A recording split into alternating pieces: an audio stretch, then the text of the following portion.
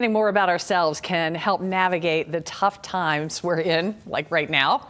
But where do you start? We're getting some coaching this morning. Ron Esposito is a life coach with the Conscious Living Center here in Cincinnati and a very good friend of mine. Good to see you, Ron. Happy New Year. Well, Happy New Year all year to you, Yeah, Sue. right. Well, let's start with happiness because we all want happiness. Yeah. But why do you say we shouldn't try to get happiness? Because happiness is a byproduct.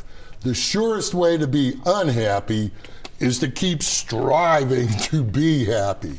So happiness is a byproduct, and it really comes from being in the moment with what is, not resisting what is, even though it might not be very happy. That's not easy to do. It's not. You're right. You're right. But if we do practice that, we will become more happy. Happiness is a byproduct.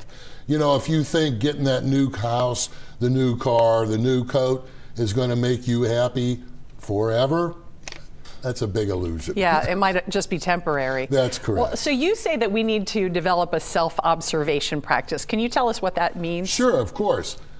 Developing a self-observation practice means we're becoming more awake, more conscious, more aware.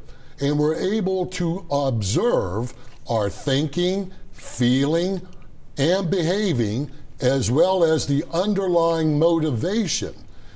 So self-observation is always conscious and chosen. So give me an example. Like maybe I'm getting angry and I can observe what it is that's making me angry. Or... Right, sure. So we can observe that we're starting to get angry. Oh, well, what's triggering that anger? What's underlying that anger? You know, and a lot of times it's fear that underlies anger. So maybe what am I afraid of? Or, you know, hey, you know, I didn't get my eggs the way I wanted them done, and I'm getting a little angry about it. But if we don't self-observe, then we just spill it out onto everybody unconsciously. So that kind of leads into the next one, either or thinking. What is wrong with either or thinking? Yeah, and it's interesting when we use these terms, right and wrong, right?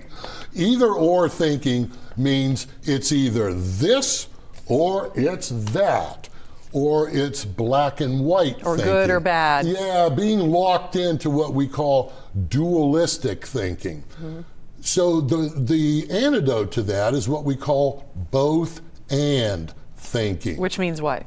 Means that, hey, we're in the middle of a pandemic, and boy, is stuff messed up, and I can still be happy and have enjoyment, you know, with my partner, my family, my friends. So it's both and, because when we start thinking both and, we can appreciate mystery, paradox, and nuance. Okay.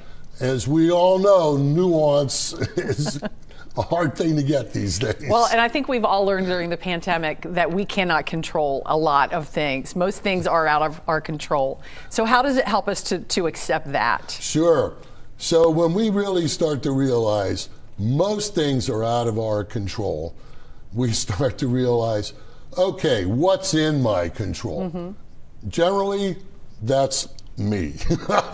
And my behavior and my reaction. My behavior, yeah. my thinking, my responses. And so, you know, basically we change what we can, which generally is us, and, you know the difference of what's in our control and what isn't. And we're only human. You say we have to remember that we're just human. That's right. You know, did anybody ever become a better human by whipping themselves, by beating themselves, by letting that inner critic chew you up? We really want to love ourselves, accept ourselves. That's really the antidote. And it all sounds so good. And if you'd like to learn more, maybe you want to talk with Ron personally, you can schedule a complimentary session with him. Give us the email. We'll put it on the website too. Sure, it's ron.esposito@goconscious.com. Very good. Ron, thank you so much. It's a pleasure being here. I always love talking Sheila. with you. Yeah. Okay. We'll be